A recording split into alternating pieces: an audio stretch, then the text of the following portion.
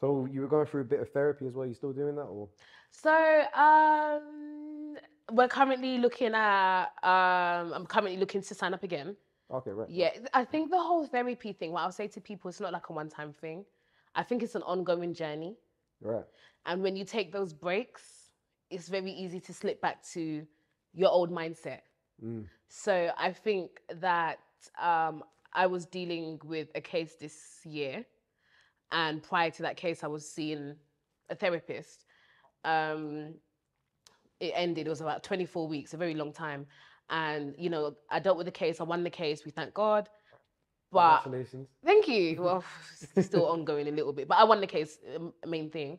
And I just think after that, I didn't really deep the impact that case had on. It was like 2-3 years of talking about this case is going on for. Oh, we went on for a while. Like, Yeah. the court system's slow though. Very slow. Listen, Yeah, I didn't really deep like it's contributed to how I even carry myself today. I see. Some of the things they were saying about me in that court was not nice. What was the court case about? So basically there was a guy, I'm not gonna say his name. I've already spoken about it in the interview prior to when I actually won, like Yeah. a couple months ago. But basically he recorded me without my consent, stuff in the house, and these were very explicit, intimate videos. Like these were not small videos. And without too much detail, not only has he done that, but I think he shared it with people. I see. Yeah, I yeah, think he shared with people. So, of course, eventually police got involved. He got arrested, and it just became a fight between me and him. He was all admitting it in the beginning when I had him on the phone, but then when it came to court now, it was a whole different story. switched up. Yeah. And a lot of the things they were bringing up was my social media, how I dress. Wow. I dress in my bikini. Like, yeah. They were bringing up a lot of things. So things that I was doing on a normal day, like I'll just go on Snap and just do my thing and twerk and enjoy myself. That changed because I felt like he painted me in such a way that I couldn't be that person, because therefore I'm allowed to be treated the way that I was treated on that day that he recorded me. It was just not a nice feeling. Yeah. So that was without consent, wasn't it? Yeah. That's Yeah, what yeah, that's yeah. what voyeurism is. Voyeurism Yeah. is basically recording sexual act, something for your own pleasure, without obviously the person knowing at the time of the recording. It's a proper long thing, but just call it voyeurism. Yeah. But yeah, like I think after that, more things happened. It was just like one after the other. And the more it was happening, the more I was going back to my old mindset. And I think I even stopped going to church at one point. I was like, nah, God obviously can't hear me right now. So I'm going to keep it pushing, you know. So wait, in the court they were playing your Instagram clips, or Well, they played the videos they played videos of what? Sorry. of whatever he recorded. Oh wow. Wow. Yeah. Okay, right. It was a big violation. It was I imagine, yeah. there's violation. Like I've been violated before, but to relive it, Yeah. it was 3 years later. I didn't deep it until, you understand. Like it was. You're almost getting judged by people that are meant to Yeah. be helping. It was Yeah. just. It was awful. And like I said, if I tell you this guy, yeah, in my head it was a good youth. Yeah. I wouldn't have even. Till this day, I don't really think he knew the impact of what he was doing. I truly still believe that, despite what he's put me through. But I could have never have thought he would have done such a thing. It was a good you, calm you. I don't deal with the bad boys publicly, anyways, but discreetly. But you know what I mean? Like, I like my good fellas, you understand? Because I'm quite a lot. So I like my quiet donnies. I like my guys that are nice and innocent. You sure?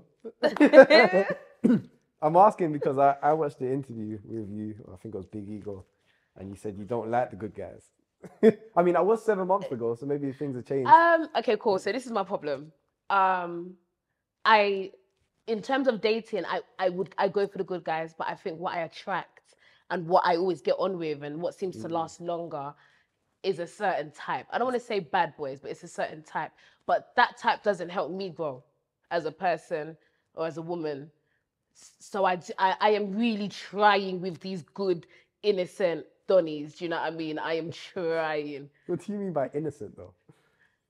Just Alright, you know, what's your yeah. they work 9 to 5. Oh, okay, right. You know, no kids. They're legit with their car insurance. It's not this person's name. If they have a car accident, they just abandon the car because it's not in their name. They don't have no criminal record. They're not at DLT, Malta, Danky Sounds. You know what I mean? Like, you see them Donnies there. Because to them, and I know this is a mad statement I'm about to make, but to them, securing a girl like me is a big deal for them. So it's an easier transition for me compared to the ones that are like me. The ones that are like me, there's competition. I'm not trying to compete with my nigga. I'm not trying to compete with my nigga. And I feel like the men that I attract is competition. Oh, I see. Yeah. Firstly, in the bedroom, who can pipe it the most? who can really give it? Who's really submissive here? There's that one. Then it's like, you know, they accept who I am with the social media thing. Like they're cool with it. They don't mind it. In fact, they like when guys are even coming because they know they're the ones that. You understand? I just feel like it's very toxic. There's no growth. I see. It's just, you understand, and with them guys, I do see potential. I'm not saying that I've succeeded. I haven't. I was dating a guy very recently, good guy. But yeah, it just wasn't for me. What was it about him? You know what? I know you guys are trying to catch me off guard, but I'm not going to have him see this clip and know that I'm talking about him because he's the only guy I was dating. Oh, fair enough. So I'm not even going to go there, but he's a sweet guy. He wasn't my guy. It wasn't what I wanted. So it can't always work out, you know. Exactly. And you're young, so. Right, you're going to hate me. Yeah, go ahead. We're going to probably talk about this in a second, but I've just recently done surgery. Yeah, no, you told me. And my faha is hurting my crotch. I need to go to the toilet. No, go. I just saw myself out. No, okay, go ahead. Cool? Yeah, of course. Thank you. Of course. Oh my God, imagine that train journey I did. Oh my God. Is the chair comfortable though? It doesn't matter what I sit on, babes. It's the thingy, yeah. All right.